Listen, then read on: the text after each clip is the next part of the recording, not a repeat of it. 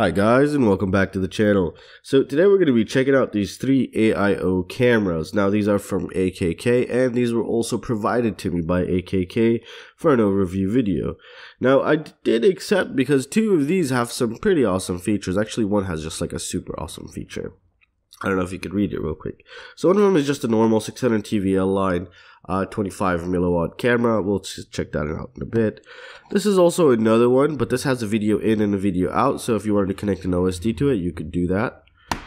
And this has video in, video out, and smart audio, so that's just pretty cool for a small AIO camera, which I thought was pretty interesting. Actually, I don't think I've ever seen anything like this just yet, so this is the reason why I accepted. This is pretty awesome actually.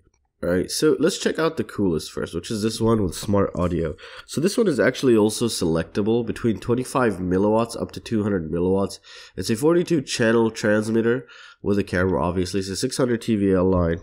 It doesn't state if it's a CCD or a CMOS, but I'm guessing it's a CMOS camera.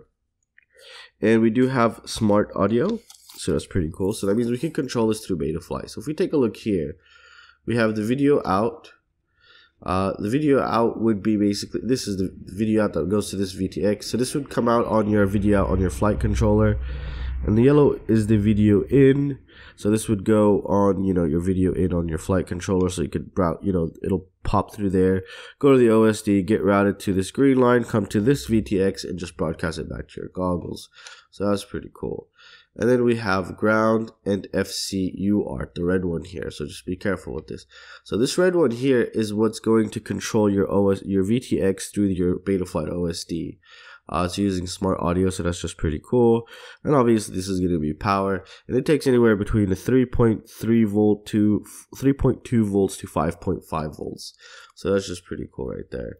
So this one's very nice. This is the one that really caught my eye just because it has so much functionality. However, it is a little bit larger than the others, so take that into consideration. Also, we'll get their weight in a little bit right now. So this is the one with the smart audio here. Let's go ahead and check the other one with the video in and video out. Alright, here it is.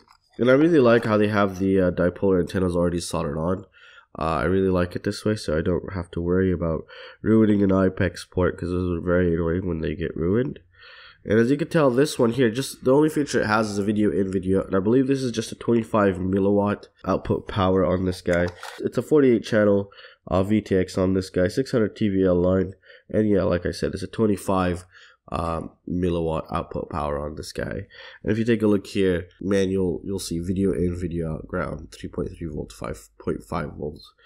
So that's pretty cool. So it does have LEDs on the back to tell you what channel you're on, and just all that kind of crazy good stuff. So try not to lose the manual, because these can get kind of annoying when you try to figure out what channel you're on here. Alright, so last but not least out of the bunch, we have this one. This one is just a basic one. It does come with the IPEX port here, as you can tell, and they do provide that for you. So you got your power right there. This doesn't have any video in, video out, but what you can do is you could hijack it from here. It's a little bit of a painful process, or annoying process at that sometimes, to kind of do that if you needed to, but it's totally possible here. So this is just a normal one. It's also a little bit bigger than that one right there with the video in, video out. And let's just check some of its specs here. Alright, so it's also a 600 TVL line. It's just up to 25 milliwatt broadcast power. The input voltage is just like the other, 3.2 to 5.5 volts. It is 600 TVL line. It has 120 degrees field of view. All of them have 120 degree field of view, so they're possibly using around the same camera in a way. And that's really it. I mean, I think this one, no, this one doesn't even have that. So it's just a basic one, you know, one of those basics like you could just get anywhere. So that's pretty cool. So yeah, AKK is the manufacturer. So if you ever see some product that looks like this from another company, it's AKK who rebranded it for that person or company or whatever. So yeah, take that into consideration. So these are pretty cool little AIO micros that were sent for review.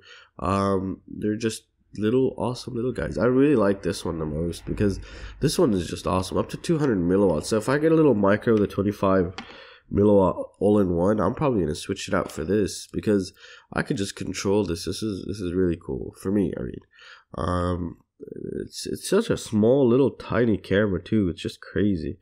I still remember the Eishin TX03. That one was selectable, but it was like, I think it was like that big or something. It was a little bit bigger than this one.